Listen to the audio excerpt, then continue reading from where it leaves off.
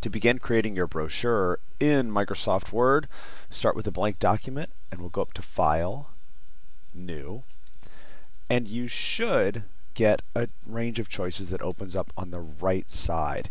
If you don't see this, you can go to View and make sure that Microsoft Word is showing the task pane and that is checked. Alright, we've got our task pane showing. Now instead of a plain old blank document, I'd like you to go down to General Templates,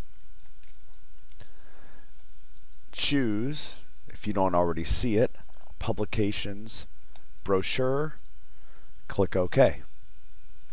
Now I'm going to zoom this to page width so you guys can see it more easily. And we'll bring that in. Alright, so now you can see you have a brochure. It's a 2-page document. What you're looking at right now is the front of the brochure. The one that says Bits, Bytes, and Chips. That's the front. This that says how to create a brochure is the back, is the inside of the brochure. And this blank space right here with the logo at the bottom is the back.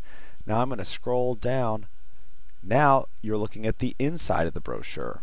Inside left, inside middle, and inside right.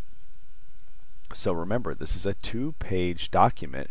It's a little crazy to work with at first, but once you get used to the fact that this is the outside and page 2 is the inside, that'll help.